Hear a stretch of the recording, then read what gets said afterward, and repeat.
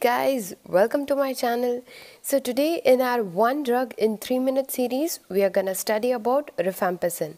If you are new to the channel, then please do subscribe for more such amazing and creative videos. And don't forget to connect me on Instagram and Facebook, where we post daily image-based questions which can really help you with your preparation.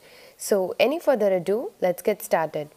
In the pharmacokinetics of rifampicin, first of all, rifampicin is a bactericidal drug, okay?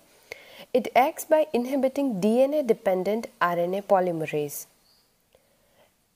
Rifampicin undergoes enterohepatic circulation and is partly metabolized in liver.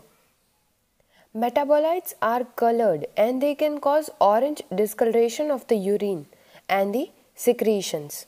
So this is a peculiarity of rifampicin, okay. Rifampicin also causes orange staining in contact lenses. It is eliminated mainly in feces and it can be used safely in renal dysfunction.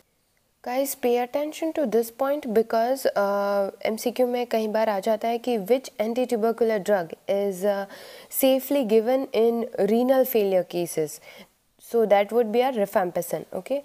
Food interferes with the absorption, therefore it must be given empty stomach. It penetrates all the membranes including blood-brain barrier and placenta.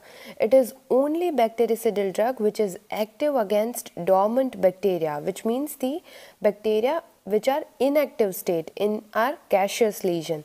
So this is the only bactericidal drug among the antitubercular group which is active on our gaseous lesions.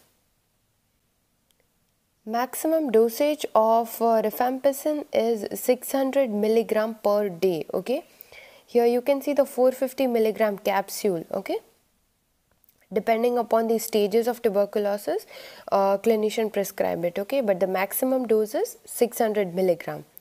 It is most effective and fastest acting drug in leprosy and also as prophylactic drug for meningococcal and staphylococcal carrier state. So apart from TB, it is also used in these three conditions. Rifampicin is an inducer of drug metabolizing enzyme and it enhances the metabolism of many drugs, which means in the presence of rifampicin, all these four group of drug, their action is decreased. So question exam में direct नहीं आता, okay. How the question will be asked is, a patient is suffering from AIDS and he or she is on antiretroviral therapy, okay, and he also develops tuberculosis. So which of the following should be avoided in him? So you have to remember rifampicin should be avoided in antiretroviral drugs, oral anticoagulants such as warfarin, oral contraceptives or anticonvulsant, okay. Butene is a derivative of rifampicin, so it is used in tuberculosis in AIDS patient. Okay, rifampicin we don't use it because it increases the metabolism of antiretroviral drug.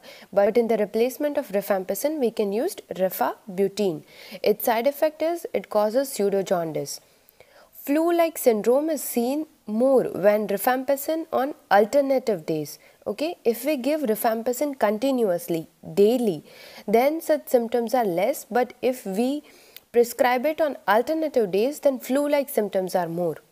Female on oral contraceptive should either increase the dose of the pill or use alternative method of contraception. Why? Because rifampicin increases the metabolism of oral contraceptives, okay.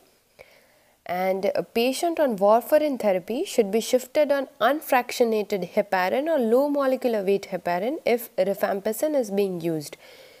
Similar reason. So guys, stay tuned for more such videos and to continue with our one drug in 3-minute series. Thank you.